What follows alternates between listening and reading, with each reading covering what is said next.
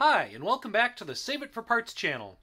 In a previous episode, I made a steam-powered RC Goose using an old toy steam engine and my goose decoy, which is now mounted to the ceiling. It's semi-retired at the moment until we get around to bringing it out to a bigger lake. But in the meantime, I have another steam-powered project that I'd like to work on. I came across this other little steam engine. I think I got this at a garage sale. I don't always remember where I get my stuff. I just sort of hoard things and pick things up. And this one is missing a piece here. It's I'm not sure what that's technically called, but it's the little oscillating wheel that runs the flywheel here from the piston. So I'm going to see if I can fabricate that, and then I'm going to see if I can power a cell phone charger with this.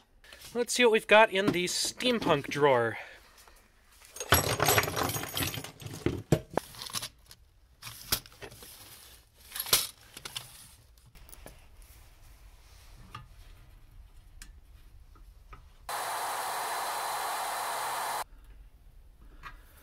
I imagine it probably came with an even tinier funnel originally, which of course has been lost. The little fuel holder that goes in here has also been lost, so I'm going to try to make one out of just a piece of tin.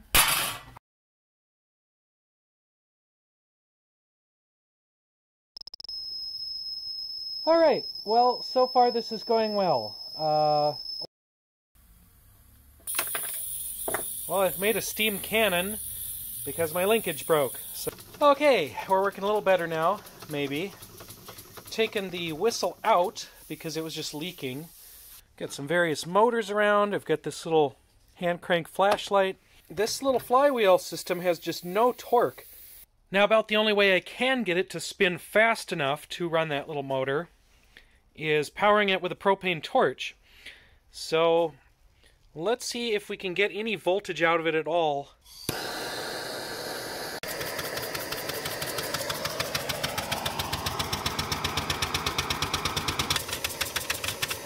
Still not very happy about it, so we didn't even get a full volt out of this thing.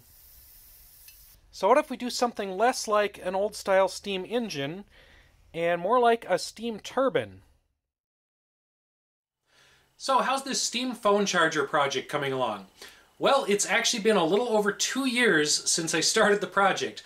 I was looking back at my old videos, and I started that steam phone charger November of 2020.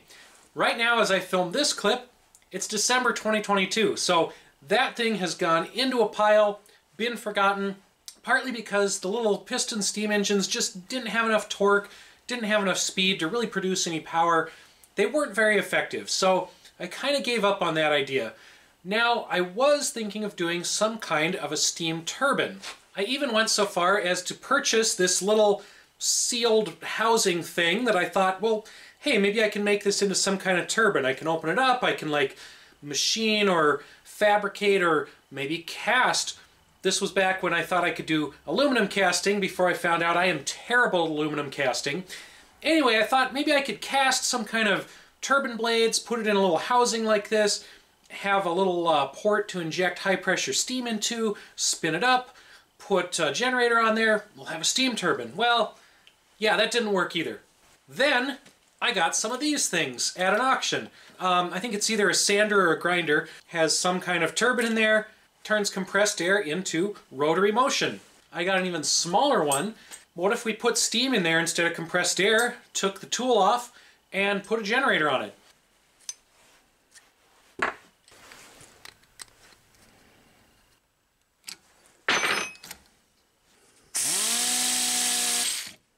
Alright, well the theory seems sound here. I made about 1.5 volts with 50 psi. Let's see what happens at 100. Alright, well 100 psi gave us about 5 volts DC, which is enough to charge a phone. And I think there's enough torque here that I'm actually going to get some current.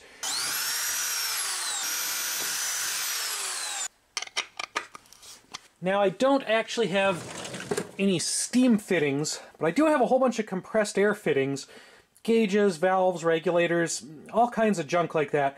I don't know how safe it is to use any of this with steam. I think it'll handle the pressure, but I have no idea about the heat.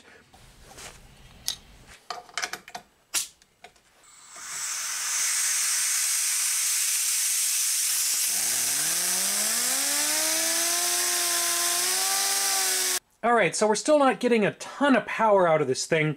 Let's try 200 psi with our little regulator turned all the way up. Alright, I have to say this thing is not looking very efficient. In fact, my air compressor can barely keep up with the little guy, so it's basically making barely 4 to 5 volts with the air compressor running full tilt.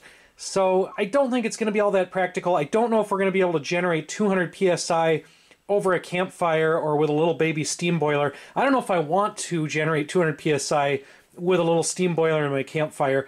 That just sounds like a bad time if there's any kind of leak. Okay, so unfortunately the answer to the question of can I make a steam-powered phone charger is no, not right now anyway. I'm not saying it's impossible, I'm not saying it can't be done, I'm just saying I can't get it to work with the junk I have lying around and with the skills I have at the moment. I'm also not willing to go up to 200 psi on a steam boiler. I just think that's going to blow up and injure everybody, so we're not going to do that.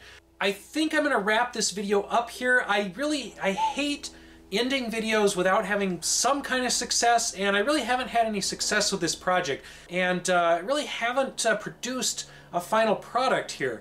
That's kind of a rarity for my videos. Like I said, I like ending with something that works. When I don't end with something that works, that video usually goes into the pile and just never emerges again.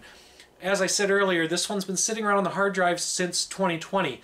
Maybe somebody out there has a better idea. Maybe there's some kind of gimmick I can use, or product I can find, or something else I can convert into a steam generator that's relatively easy, relatively cheap, and isn't a giant high-pressure thing waiting to cause an accident.